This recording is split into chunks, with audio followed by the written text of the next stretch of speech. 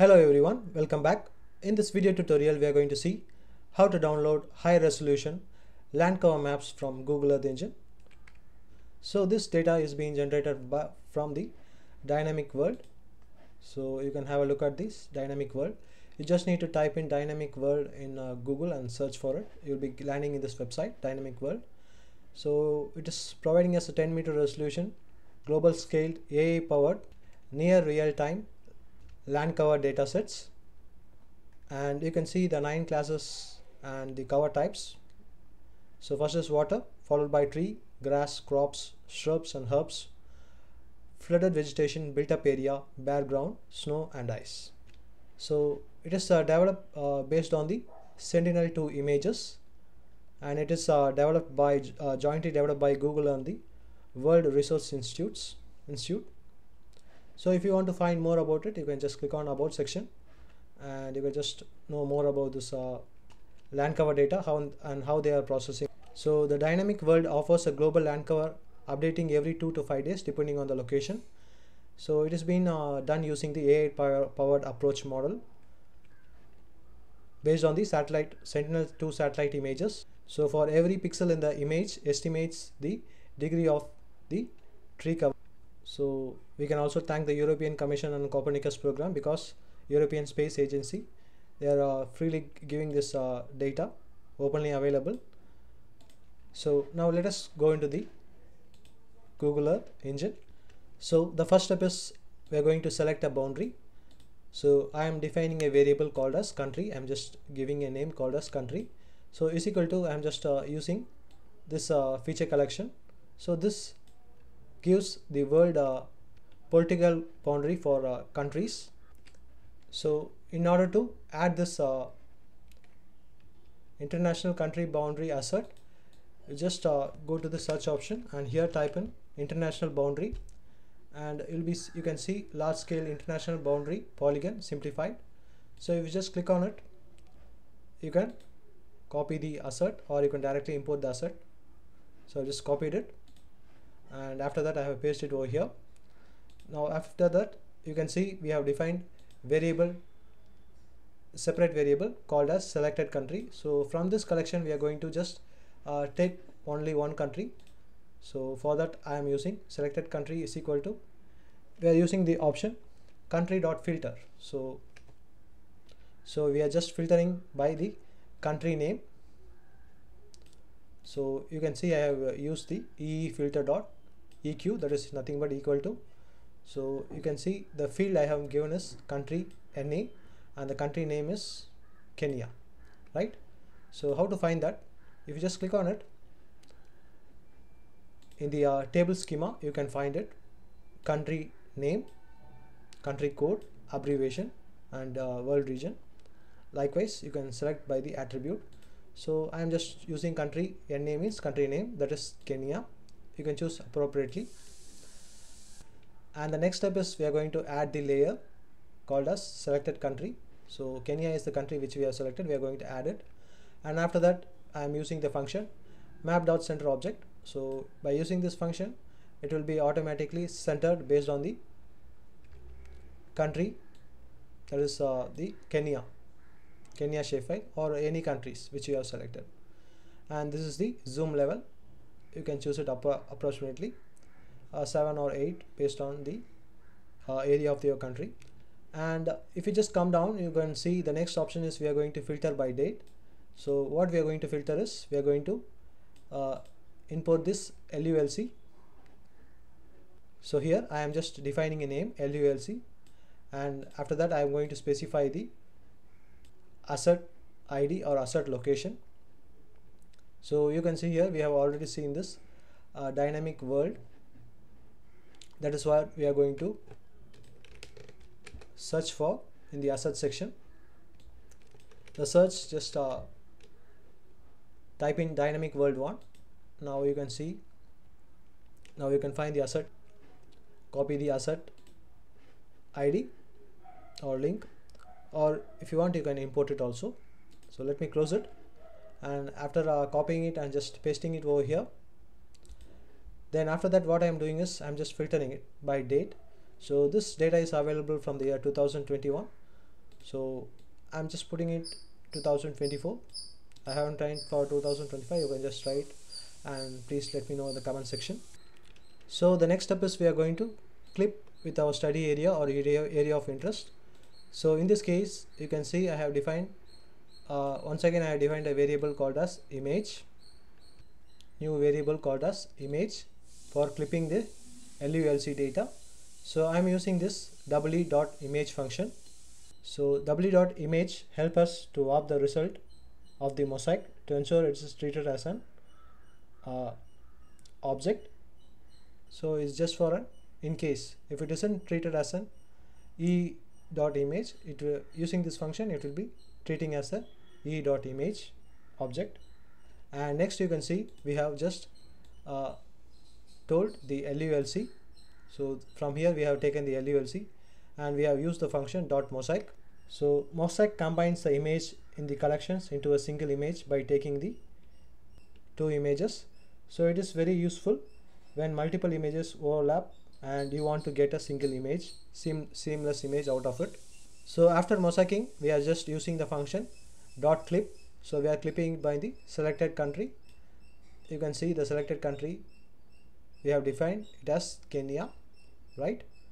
Now after that we are using the print option to print the LULC image in the console, and followed by that is we are going to display the clipped image using label. So once again we are defining a variable called as clipped LULC. So in that we are using this clipped image from the above, and we are using the select function for label. And in the visualization parameter we are using the minimum and maximum value. The minimum value is 0 and the maximum value is 8, and based on this value we are just giving some color codes for it. So this, let me show you how I have given the minimum and maximum value. If you just go on to this dynamic world v1, I'll be sharing the link, you can check it out. Inside the bands option you can find, just come down, for each of the classes different values are being given 0 to 8. So you can find 0 represents water, 1 represents tree. Likewise you can also find the color codes here itself. You can take it and copy it and paste it there, right? Now after that I'll be also giving these codes in the link, you can use it. So this is the list of names corresponding to this value. 0 means water, 1 means tree. Likewise you can see we have before that we have given the color codes. From here you can find out that, and after that we are just labeling it based on the values, and followed by that you can see finally we are using the map.add layer, and we are using the clipped LULC from here, which we have used for displaying the Landuse Landcover in Google Earth Engine, followed by the visualization parameters which we have fixed 0 to 8 color schemes and names for it, and followed by that we are just giving a name. If it is coming in this under layer it will be coming. For that we have assigned a name called as Landuse Landcover 2024. Finally after doing it we are going to export it to Google Drive.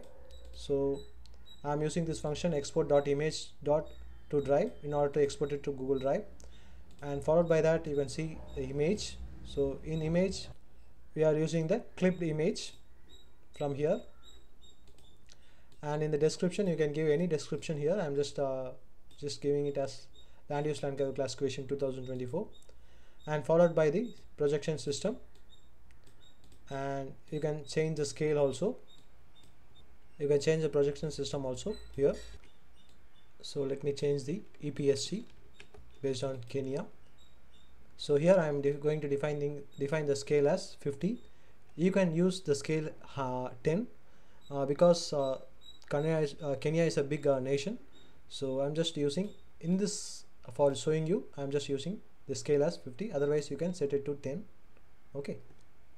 So finally the region is our study area. So we have defined already, that is a selected country, Kenya. We have already defined it at the top, selected country. And finally if you come down you can find the maximum pixels. So I have set it to the maximum pixels As it is a big area, so I'm just setting it to this, where you can export up to 1 trillion pixels. So defaultly you can export 100 million pixels. So just for in case I am just using this option. So now when you are done, you can just click on run. So you can see here, first the study area boundary has been come up, because we wanted that to be displayed over here. Map.center object, first we have used the map.add layer, so it has been added. After that, you can see here we have centered it, and next is we are going to wait for this land cover data to be getting loaded. So if it's a huge area, it might be taking some time, so please do wait patiently. So once it has been loaded,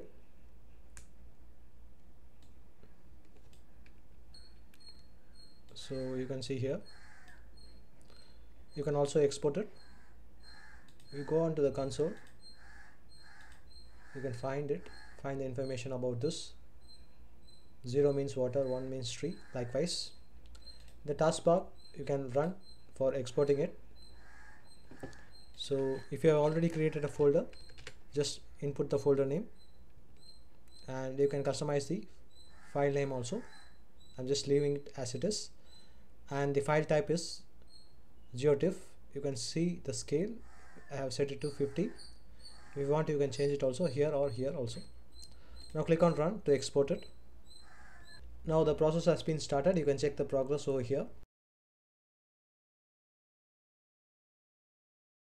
Once the export has been completed, you can open it and see it in the drive. So we have given the folder name, and inside that it has been stored. You can download the file. So the file has been started to download. You can see this file size 21.1 MB. So you can comfortably export it in a 10-meter scale, no problem, will be there. So once the download has been completed, let us import the file. You can see here Landuse Landcover classification 2024. Before adding it, let us go to the properties, and here just go to the top and you can find no data value. Click on edit. So compute it. Here 255 is no data value. Click on OK. We're going to make it 0 and click on OK. Apply. Click OK. Now let us add the data. So Landuse Landcover classification 2024. Now you can see here. So basically it will be coming like this. It will be coming in stretched format. So if it is coming like that, you just need to switch to unique values. So you can find the unique values here. 0 represents water. Apply it. So from where I am getting is that you can find it in the dynamic world 1.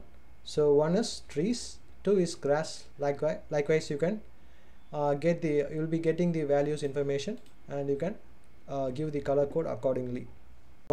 In the meanwhile, if you are interested to bring in the shapefile which I have already imported to Google Earth Engine, or study area file to Google Earth Engine, let us see how to use it and get it for your study area.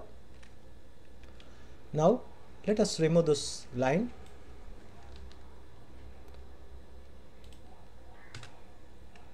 Now here we are going to not filter any country. Instead of that, we are going to add our study area. So I am just defining my area, that is nothing but our study area boundary dot geometry. Just for example, I have given this name. Now you can see here in the assets section, I have already have some shapefiles. This is my study area as in this example. Let me import it to the script by clicking on this option. So once I have imported it, you can see defaultly it has been given the variable table. So what I'm going to do is, so the default variable name is a table for this shapefile. So I'm going to change it here as table, but in short, right? Now I have defined the study area over here. Now you can see here already we have given this variable name selected country. So let it be as it is, because we'll be making a couple of changes if you need to change this name. So I'm going to just leave it as it is. Now let us run the script and let us see how it comes up. Click on run script, and you can see here first the study area boundary has come up. So this is the study area boundary, and next is we'll be getting the land use data as well. Just wait for it. So you can see here the land use data has been loaded up for our study area, and yeah, let me unselect it. And you can also export it. If you go on to this tasks, you can easily click run and export. Simple procedure. So once again, thanks for watching. If you find this video helpful, please do give us a like and subscribe to the channel. Goodbye everyone. Bye.